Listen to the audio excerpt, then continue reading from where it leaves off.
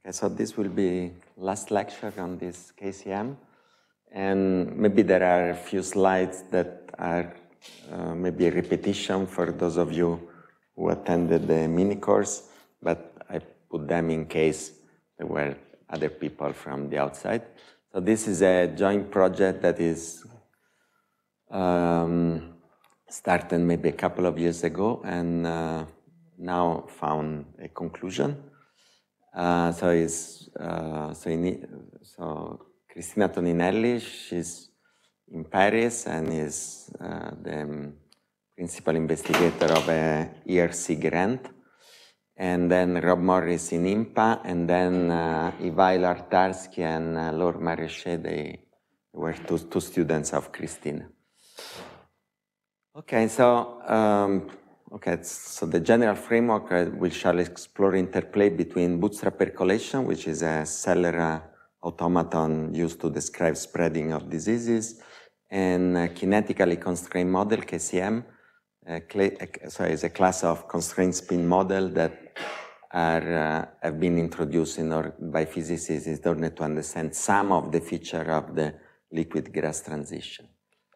Okay, so we first start with some slides on bootstrap percolation. So at time 0, you spread out over Z2. So we will only work in 2 dimensions, mainly because the result of universality for bootstrap percolation so far has been written only in 2 dimensions, but the group around Bolobash, they are finishing the paper in higher dimensions. Okay, so in Z2, you spread out infection IID with probability P. So I'm very sorry for the people attending the mini course because P here is what I call Q there, namely the probability of the good vertices. Okay, and so infected is green and healthy red. Probably should be the other way around, but and then.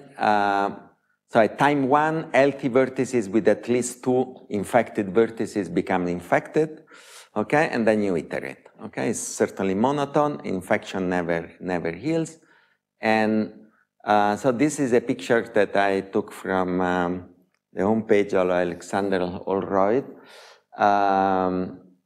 So this is for P a little bit small, so the initial density of infection is a little bit small, and colors are according to how many iterations you need in order to infect a vertex. So black, they are infected immediately, and then blue, azure, green, yellow, white. So you see that there are still a big region that has not been yet infected. And so basic question is, first of all, whether the entire lattice will become infected. That we already answered in the mini course. But the answer in any case is yes, was proved by Van Enter. Much more delicate is the question is, typically how long you need to infect the origin if P is small, and that was answered by Holroyd in 2003, and has this very, very precise form. So very, very long time, exponential in 1 over P with even a precise constant. Okay. So then, essentially, so people around Bolobash included, they had the idea of, instead of focusing on specific model like the model that I just described, they said, what about a generic model with generic rules for infection? So previously the rule was at least 2 neighbors are infected. Now you could ask, maybe one neighbor that is 1,000 steps from me to the right is infected, and another one that is 45 degrees, 3 steps is infected, or whatever. Okay, some crazy rule. Okay, and this is called U bootstrap percolation. So an update family is a collection, is a finite collection of finite subset x1, xm that are called rules, and all these subsets are subset of the lattice, but they do not contain the origin. That is important, okay? And then the U-bootstrap process goes very similarly to what I described for the 2-neighbor process as follows. So imagine that at time t, you have a subset of infection in Z2, then at the next time, t+1, so here time is discrete, an healthy vertex becomes infected if there exists a rule, I mean, pretending that X itself is the origin, there exists a rule which was already infected, previously, okay? And then, square bracket A, so if A is the initial set of infection, then this is the total infection that you get overall the life of the process, okay? So here are some examples. So the Duarte model, U consists of the two subsets of the south, north, and west, not east neighbor of the origin.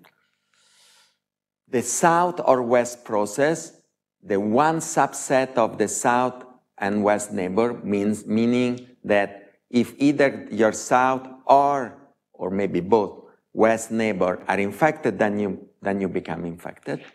Then the northeast process that we discussed already in the mini course is both the north and east neighbors are infected, and so on and so forth. Okay, so these are just examples. Then the main variable that they consider, so here actually the randomness in bootstrap percolation comes only from the initial condition, how you spread out the initial infection. The rest is just an automaton, so it's deterministic rule, okay? So you take a, p random, so IID, and then you look at the infection time of the origin. So the main question is, first of all, will the origin eventually be infected for all values of P? We already saw that this question has positive answer for the two neighbor model, but in the mini course we explained that this is not true for, say, the northeast model, okay? And then if yes, so if the first answer is yes, then how does the infection time behaves in some, mean, median, or with almost surely when the initial density of infection goes to 0. So those are the main questions. And okay, Bolobash and his group, I'll put more precise name later on, understood that it is necessary to do a geometric analysis of the infection rules in order to answer to this question. Okay, so first they introduced the notion of a direction being stable. Okay, so a direction is stable if starting with no infection in front of the direction, namely here, and putting all infection behind the direction, so in the half plane behind you, okay, then no infection can cross the line orthogonal to you. Okay, I hope that this is clear. It's like a hard wall, okay? It's like a hard wall, okay? So let me give example.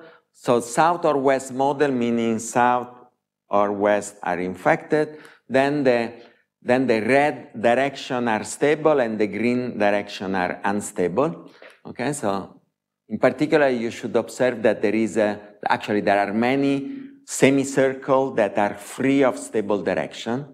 Okay, this is a first hint for future slides. For the Duarte model, so the Duarte was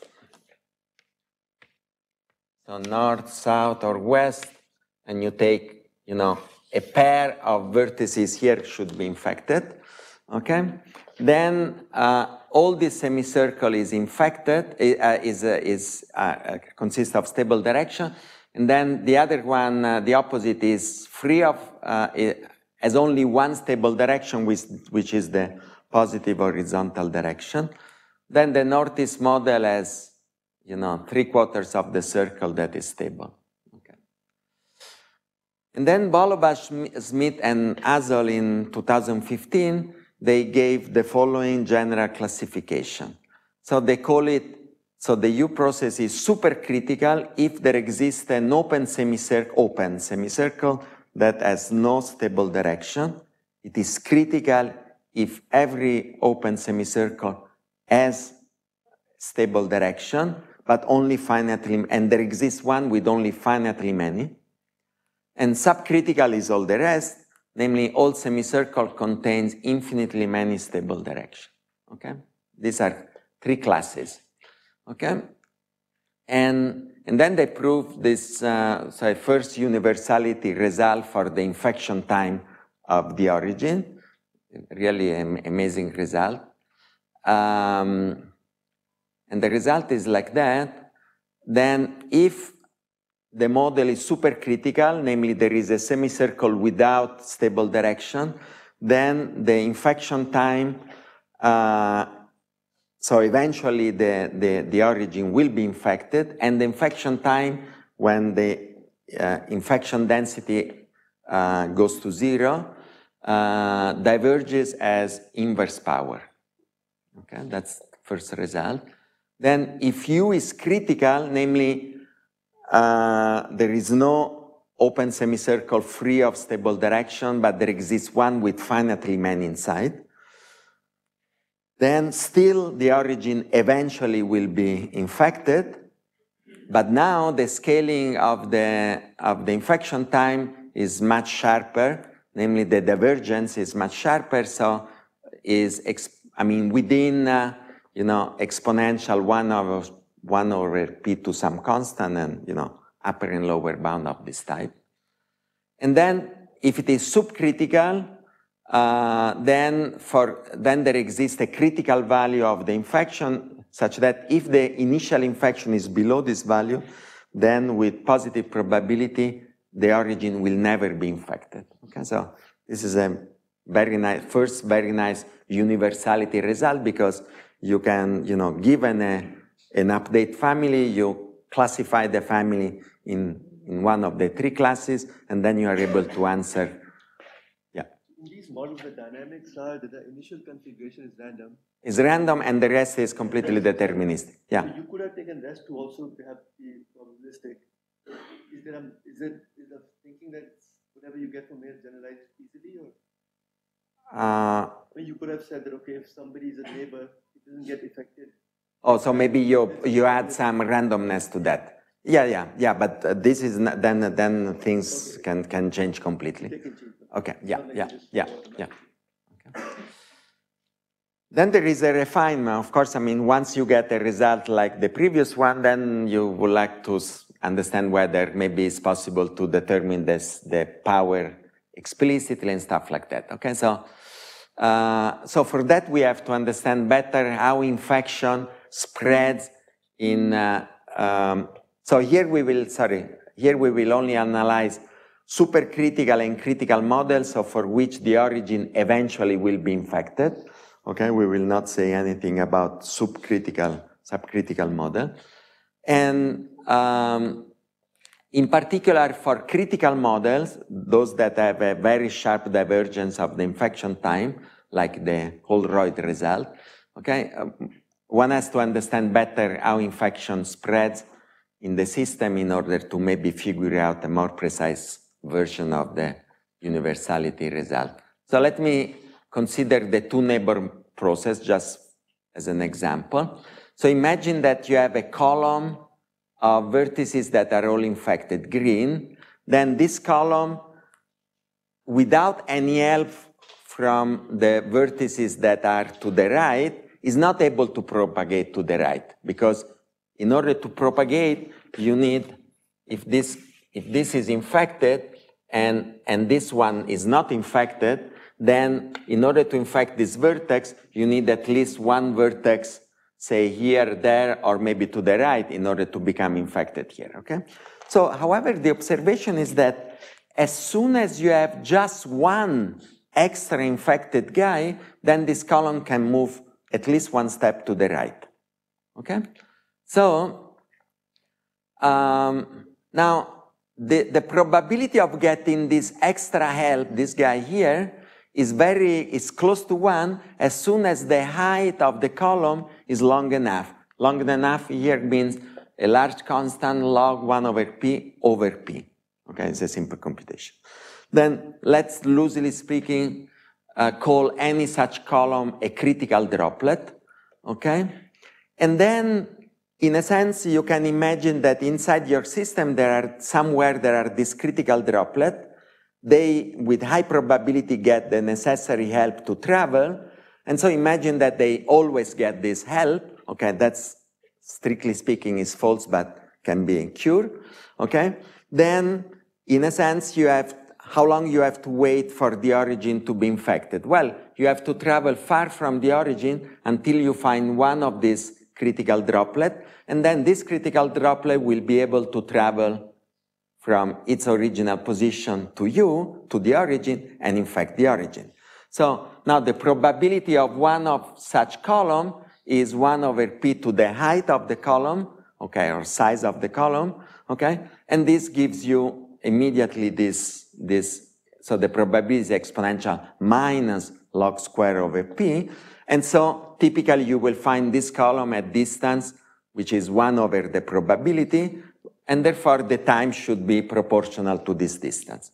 Okay, so this is a heuristic that, first of all, is wrong because in many situations this log is not there, okay, but at least you start to see why this 1 over p. Now, however, this p here, so the power 1 here, is strictly related to the fact that just one extra vertex infected is enough to be able to travel, okay?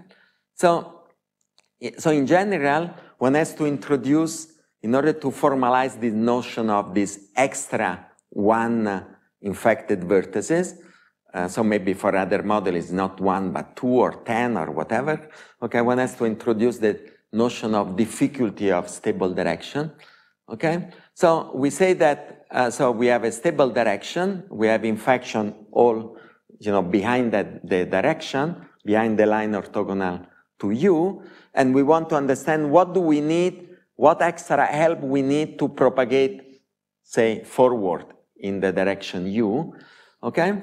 And let's say that if we find a group of alpha vertices infected, then we are able to propagate. In the previous example, alpha was just 1, okay?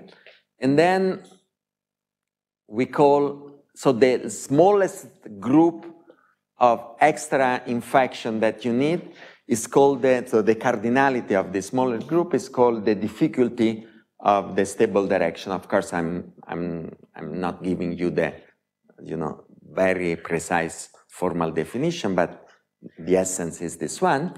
And then you take as difficulty of your model, you take a minimax. So you take the maximal difficulty of all the stable direction, and then so you fix a semicircle, take the highest difficulty, the maximal difficulty inside that semicircle, and then you take the minimum overall semicircle, so the easiest semicircle. Then you can, it's easy to check exactly as in the previous example that now the size of the critical droplet that before was constant log divided by p to power 1 just because 1 was enough, now becomes constant log 1 over p divided by p to the difficulty of the system. And then there was in 2016, so 3 years ago, Bolobash, Duminil, Copen, Morris, and Smith, they proved that in this case, the infection time scales in median, say, as exponential of 1 over p to the alpha, so they determine exactly the exponent which coincides with the difficulty of the system, and this tilde hides logarithmic terms. Actually, they were even able to decide when and when not these log terms are there and to which power, okay, so super precise result. Okay, so we are done with Bootstrap, okay? Now we go to the KCM version of Bootstrap, okay? So in a sense, can be understood as a stochastic version of the U-Bootstrap model. Namely, with rate 1, every vertex tosses its own coin, okay? And head is probability P. And then if X in the current configuration was infectable by the bootstrap process, namely there exists a rule, with X the origin, that is completely infected at that moment, then you refresh the state of X infected or healthy, putting P with probability P, you put infected, and with probability 1 minus P, you put healthy. Okay? So now in this process, you infect the vertices with very low probability if P is small, but you can heal infection. Okay, so infection can go back. Okay. Okay, so main obstacle for mathematical analysis of this KCM is that they are not monotone. More infected vertices into the system, they may have unpredictable consequence. So there is no FKG inequality or censoring techniques of Perez-Winkler. And typically, if you try to do worst case analysis, which means taking some L infinity norm in some of the estimate, is terrible, is too rough. And if you examine the coercive inequalities like Poincaré, logarithmic Sobolev, or modified logarithmic Sobolev for the generator of the process, they typically behave very differently from, say, high temperature spin system. Okay, so it's a delicate, as we saw already in the mini course, is a delicate field in a sense. Okay, so here is a little digression. You may ask whether there are other Markov processes that have constraint, and actually there are. These are self-organizing particle systems, SOPs. Okay, and so in a self-organized particle system, simple computational elements. I'm really not an expert, but I'm very curious about what's going on. So simple computational elements called particle with limited memory and communication self-organize to solve system-wide problems of movement, coordination, and configuration. For example, they invented a Markov model with constraint in order to simulate behavior of ants colony that, for example, when they have to cross like a crack, or maybe like a crack in the ground, they are able to form a bridge of ants, and then the other ants, they just walk over, okay? And so they were able to reproduce such behavior with local constraint on the Markov process. And so there is a very active group led by Dana Randall at Georgia Tech, and they construct an effective stochastic algorithm, Markov chain, to do that. And actually, the algorithm is based on this Amebot model on the triangular lattice that is very, very similar to a simple exclusion process with kinetic constraint that has been considered by physicists within this glassy dynamics theory. So there are contacts with other fields. Okay, this was just a little digression. Just maybe students know that there is also this area. Which is very interesting and fascinating. Also, so back to KCM. So then for KCM, we want to ask exactly the same question that were asked for bootstrap percolation, namely, so you take tau naught is the infection time of the origins, which is a heating time of configuration with, infection at the origin. And first of all, say on average okay, so this is very important. We are able only to treat the equilibrium process, namely the KCM Markov process when the initial distribution is the product Bernoulli measure, which is the stationary measure and is also reversible. So is a big question mark is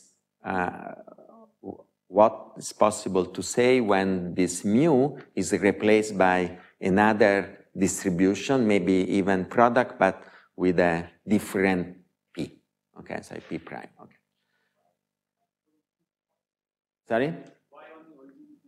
Oh no, it's translation invariant. So I just look at one vertex, say the origin. Okay. Okay. So first question is the scaling of this average heating time. Is the same, should we expect the same scaling as the infection time for bootstrap? Okay, so very general bound. So a lower bound, so this average heating time is at least say, the median of the bootstrap infection time, okay, some constant, the bootstrap infection time, and I warn you that this, first of all, I mean, the first guess would be, yes, they should behave the same. When the bootstrap infect the origin, then more or less also the other process should infect the origin, but it's not sharp, it's false, okay? And then the upper bound is that this is less than the relaxation time, so inverse spectral gap, if there is a spectral gap in the spectrum of the Markov generator divided by P. And this inequality is true only for the stationary process because we work, it's clear, okay? So mathematical tools, so eating times are related to a Dirichlet problem, and so Dirichlet problem involve eigenvalues of the generator, and therefore it's very natural to consider Poincare inequality for this problem. So Poincare inequality is like the variance less than some constant depending on P times the Dirichlet form or quadratic form of the Markov generator. And the Dirichlet form takes the form as the sum of the average of local variance at each vertex, but the local variance is multiplied by this C sub x, and this sub x is the indicator that x is updatable or infectable by the bootstrap, namely there exists some rule that is 0, okay? And, okay, so lower bound on this relaxation time is via, you know, cut set technique, namely you find some cut set in the phase space and prove and try to estimate the cut set ratio. So in all cases we had to use cut set. They were really very sophisticated and found in an algorithmic way. Okay. So here is a zoology of possible scaling. So one neighbor in bootstrap is polynomial, in KCM is provable to be polynomial. So south or west is polynomial in bootstrap, is not polynomial in KCM, is exponential log square p, okay? Two neighbor is exponential 1 over p in bootstrap, the same for KCM. Duarte, which is critical, so must be exponential of 1 over p in bootstrap, and in this case there are the logs, square of the logs, very precise, okay? Here is like the square of that, log 4 to power.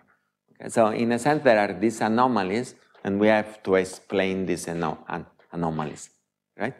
So, okay. Sorry? Yeah, exactly. Okay. So in a sense, our work was sort of to explain this anomaly, okay? And okay, northeast is plus infinity here and plus infinity there, so fine. So let me explain the main difference between the two processes, because otherwise one does not really understand why it's possible to get something different. So it's very reasonable to call energy of a configuration the number of infected site. Of course, I mean, on the infinite lattice, this number will be infinite. So you should, you know, take the physicist attitude. Okay, so let us pretend that we are in a super large box and then make sense, okay? Or actually, what are really interesting are the difference in energy, okay? Now, in bootstrap percolation, energy, or the number of infected vertices, plays no role, namely, the more infection you produce, the better for infected the vertices, right? And you don't care whether you have to produce 1 million extra vertices in order to infect the 0, because there is no cost for that, okay? However, for the stationary KCM, in the stationary distribution, infection is very unlikely. Therefore, if you need, in order to infect the origin, to produce a lot of extra, so to go through a large deviation with respect to the stationary distribution, this is very, very costly, okay? And therefore, in order to infect the origin, you should find a way that has sort of the minimal energy. You would like to do a deviation from the typical behavior under the stationary distribution, which is the less costly, okay? So that's the, okay?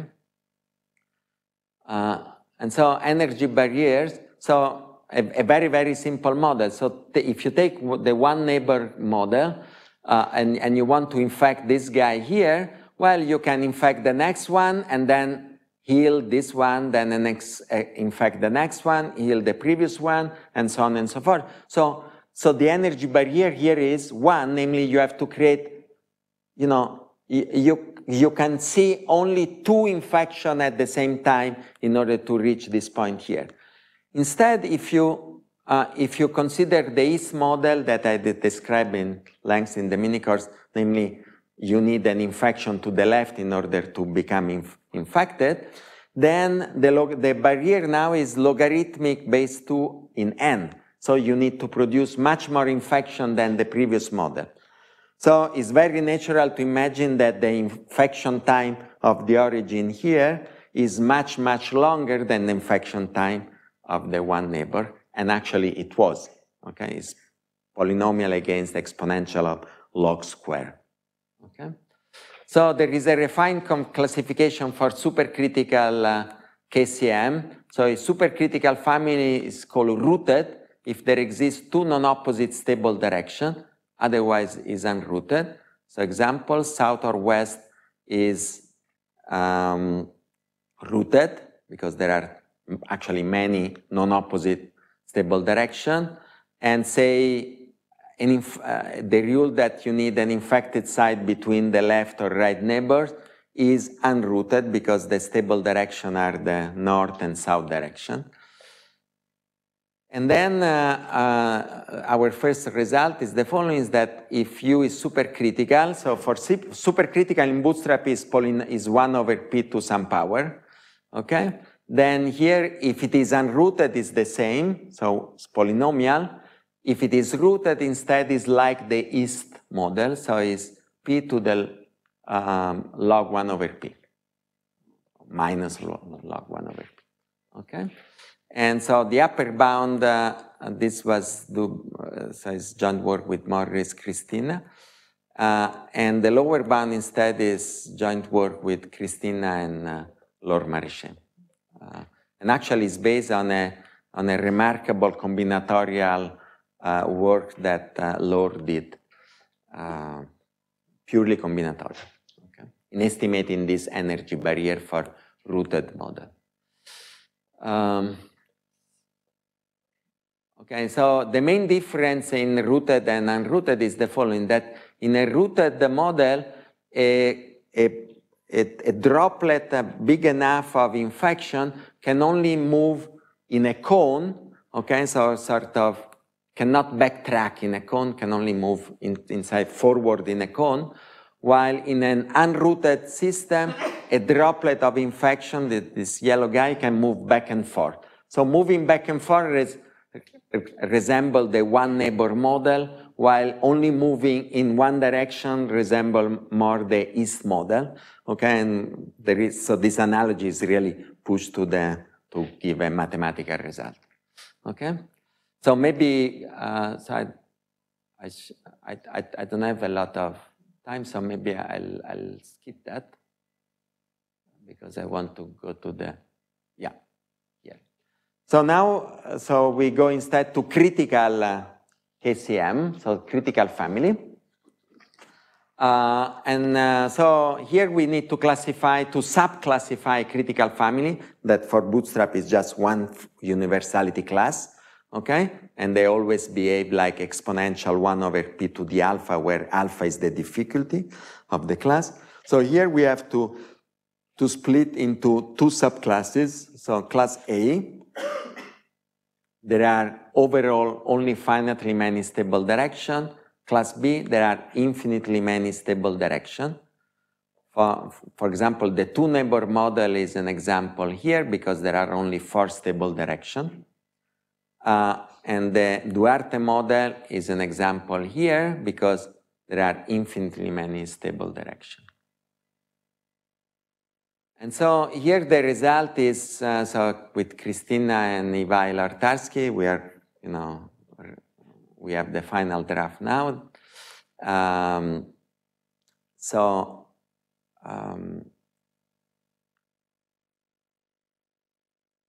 Okay, so if the number of stable direction is finite, then we have an upper bound apart from log, which is like the bootstrap upper bound, 1 over exponential 1 over p to the alpha.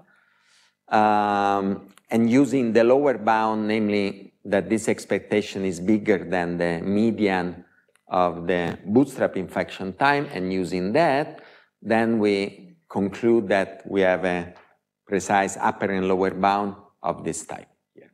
Okay, so the theorem is like that. So the power is alpha.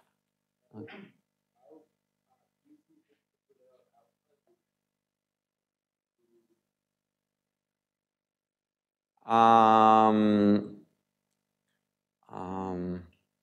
So there is some the minimum. Well, of course, it's doable because it's a finite family, finite set, etc.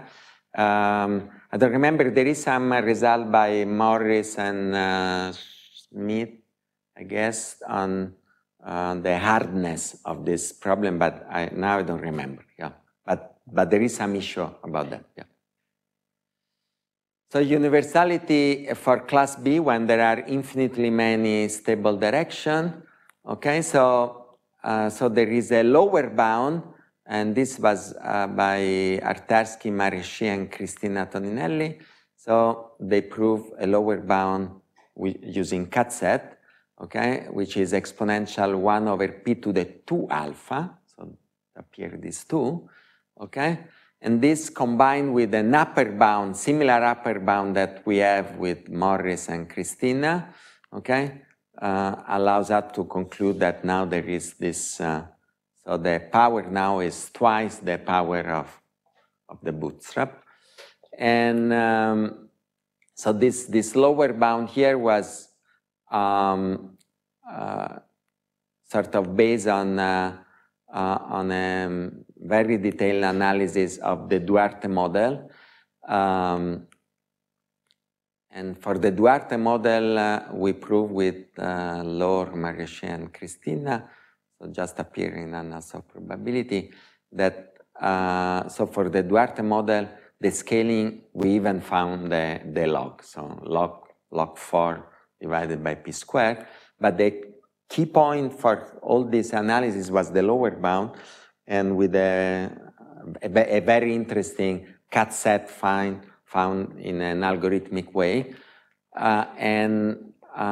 So here in this paper here, they really had to sort of generalize this cut set to any family in class B, and in doing that, they had to really improve considerably also on some algorithm that was invented for analyzing bootstrap percolation. So this is really this is a very nice contribution.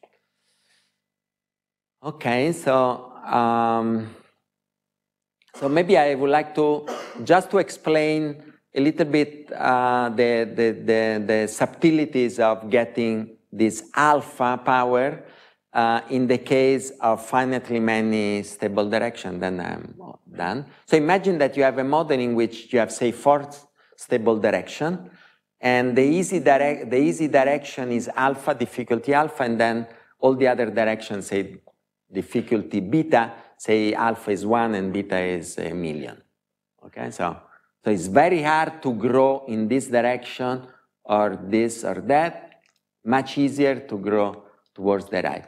Okay, so imagine that you have an infected droplet like that, okay, and well, this is the easy direction, okay, and then you imagine that this droplet moves towards the right in an east way, okay, so you infect, maybe something back comes to to heal what you have already infected because you want to keep the energy as small as possible, okay? But really in a nice way. And if you do that, immediately you conclude that the correct time scale should be exponential 1 over p to the 2 alpha, okay? However, with Ivailo and Christina, we found, and that's the key for the solution, a more efficient but actually much subtler mechanism that also allows to move easily in the apparently hard direction and keeping, you know, the time scale much smaller. Okay, so again, so imagine that you have your droplet and the north, west, and south direction are very difficult to proceed, while in this direction is easy. So in order, say, to grow vertically, you need beta, so maybe 1 million of infected vertices patched together. So it's clear that typically if this length is 1 over p to the alpha part the log, you will not find this patch of infection necessary to proceed vertically. However, you will find it if you move, you know, this distance to the right with high probability. So the idea is that you move easily in this direction until you find these patches. Then you grow an extra layer vertically. Then you start to go back. And at the end of this trip, you have grown 1 layer more in the hard direction. Okay? How long does it take to do this step vertically? Well, essentially the time that you need to go this distance to the right and then back, okay? And the time scale, if you do the appropriate computation, becomes exponential 1 over p to the alpha. So apparently there is a combination of east motion for mesoscopic scale that allows you to capture what you need to move in the hard direction, and therefore effectively you get like a one neighbor model in all directions, but each step requires, you know, this length of time. Okay, so if you combine all that, and really requires going through a series of Poincare inequality that are non-trivial, then you get the final theorem. So maybe so the summary is that characteristic time scaling KCM can scale very differently from the bootstrap. So the new feature of KCM is that they present energy barriers, and a more refined classification characterized system for which this energy barrier really matters, and a universality result emerge. So open problems, okay, so more technical maybe, but pin down the various logs, and maybe we are even able to do that. As I mentioned, for supercritical and critical KCM, start with the initial distribution, which is not a reversible one, okay, known only for very specific model. And then subcritical system, like the Northeast model, start with P just above the critical value and try to understand what's going on there. This was only solved on regular trees so together with Cancrini and Cristina Toninelli. Okay, thank you. These are the inhabitants of our building, right?